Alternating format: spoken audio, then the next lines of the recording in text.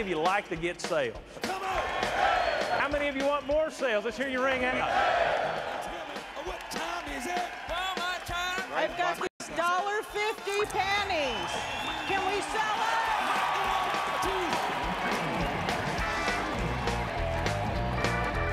This company is about culture. What happens to us is that by doing this twice a year, these store managers are getting to hear directly from the people in the company about what's important in this company. We're going to add 50 million square feet to the retail footprint of Walmart around the world.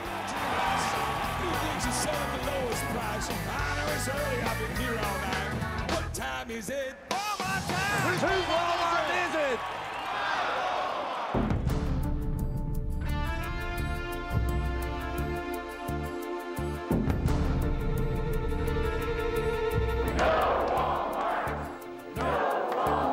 We stand against this initiative because it's wrong, because we don't want it here, and it's time we tell Walmart their money is no good here.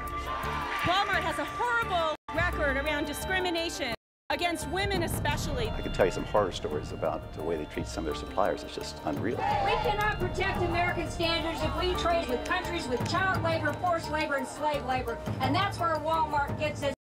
They're exploiting workers by the conditions that they have them working under, by the low salaries that they pay them, and by depriving them of benefits that workers are entitled to. What time is it?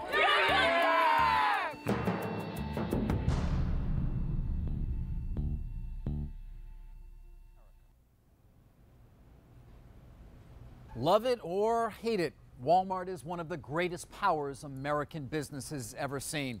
This year, its annual sales will approach $300 billion.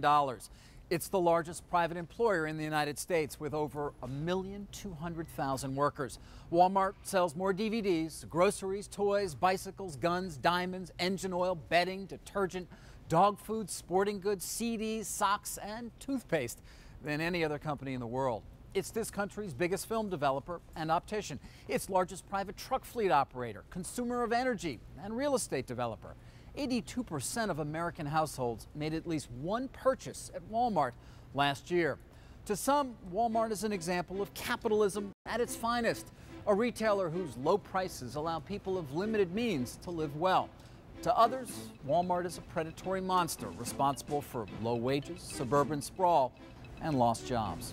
Good evening, I'm David Faber. Tonight, we take an unprecedented look inside Walmart. How did it become one of the world's most powerful companies? And is that power good or bad for America?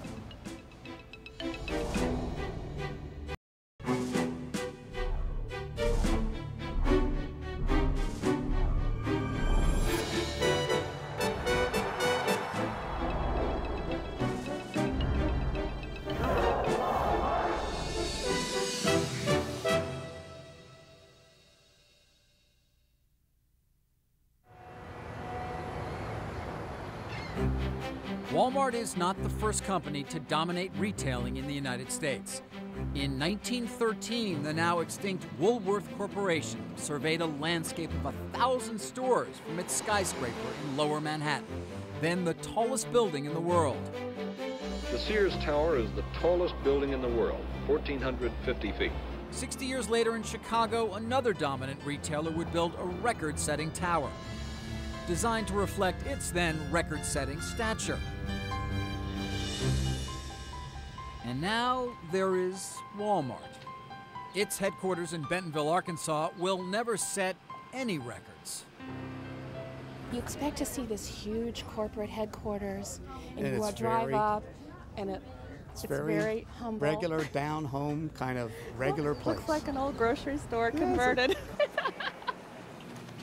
Inside, threadbare carpets, gunmetal gray walls, and tiny offices, even for top executives.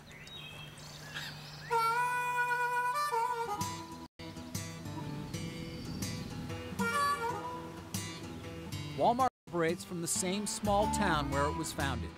The company's CEO works behind the same desk, looking out on the same parking lot that Sam Walton did when Sears and Woolworth were far bigger than the tiny discount retailer he founded in 1962. If you listen to the outside world and you said, why is Walmart different? that say the people who don't particularly care for us might list all the things that you might have asked me about, whether it be health insurance or wages or whatever else.